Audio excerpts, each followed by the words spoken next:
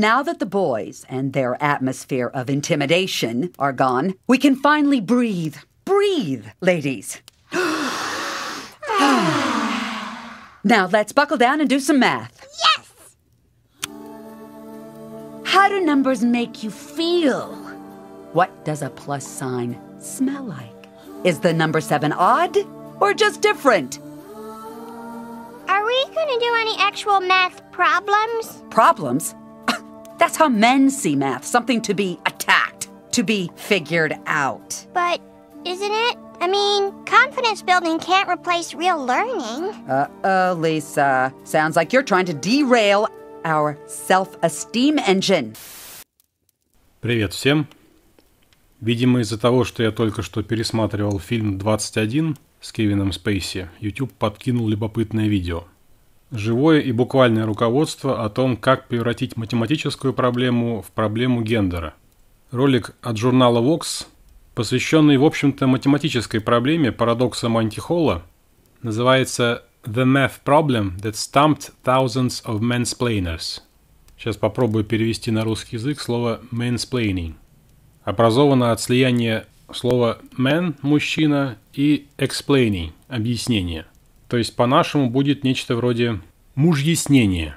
То есть название целиком – математическая проблема, которая поставила в тупик тысячи мужъяснятелей. Говорят, что неправильно судить о книге по ее обложке. Но у меня закралось подозрение, что я знаю, о чем будет этот ролик.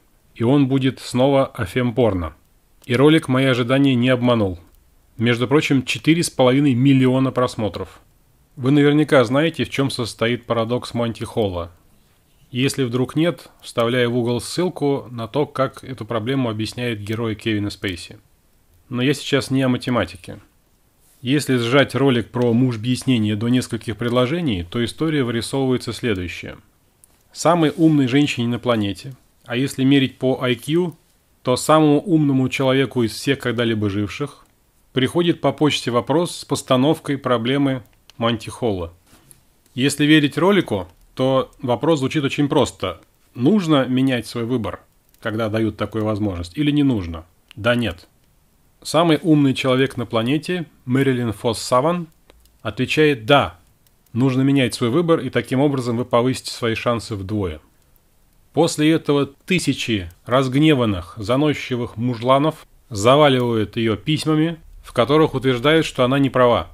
После чего Мэрилин выпускает ряд полемических статей, где спорит с этими мужланами, доказывает свою точку зрения и бросает дальнейшие споры, ибо бесполезно что-либо доказывать. Среди мужланов, среди прочего, был целый ряд профессоров, докторов наук, в общем, специалистов и по математике, и по теории вероятности. А теперь эта проблема настолько проста и общеизвестна, что школьники берут и делают ее в качестве практического занятия. То есть об этом знают все, кому хоть чуть-чуть интересна тема. Итого. Одна самая умная женщина в мире была права, несколько тысяч мужланов, включая профессоров, были неправы. Видео – замечательный пример недобросовестной журналистики. Кое-что выпячиваем, кое-что приглушаем, а суть проблемы вообще не упоминаем. Даем только готовый ответ, какие чувства и эмоции должны остаться в результате ознакомления с историей. В чем же сухие факты по парадоксу Монти Холла? Факт первый. Проблема была совсем не новая. Ее ранние вариации идут аж из 19 века. Математики разбирали похожие задачи. Я не могу утверждать железно, но и отрицать тоже нельзя.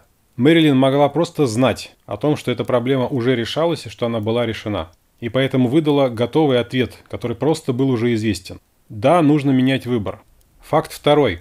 Парадокс очень легко проверить экспериментальным численным путем.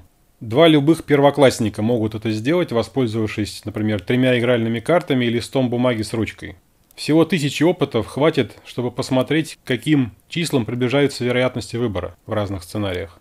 Но ведь численный ответ не есть решение. Это знает любой ученик школы. Учителю меньше всего интересен ответ в цифрах на какую-либо задачу.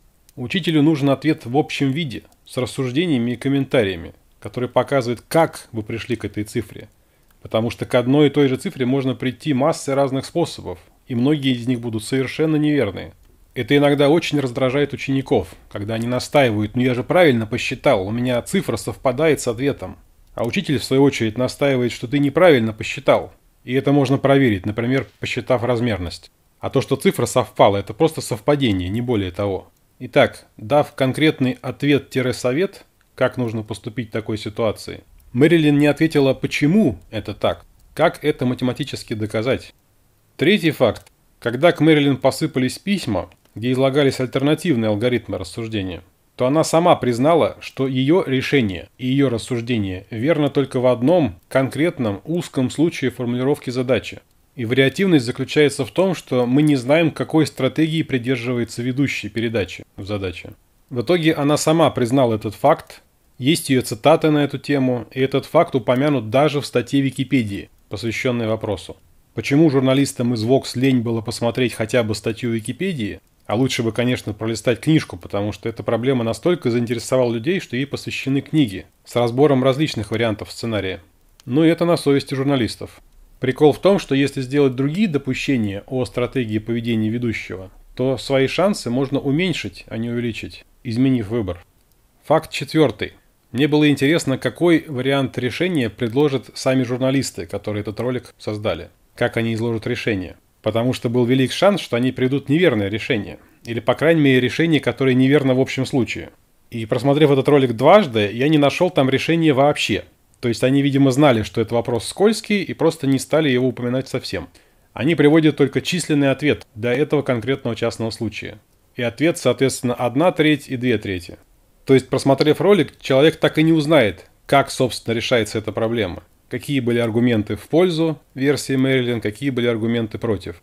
Например, популярная версия гласит, что менять выбор выгодно, потому что первый выбор делается с вероятностью 1/3 из 3 вариантов. А второй вариант выбора с вероятностью 1/2. То есть, типа, вероятность во втором выборе выше, чем в первом. И тот, кто так думает, ошибается. И это легко проверить.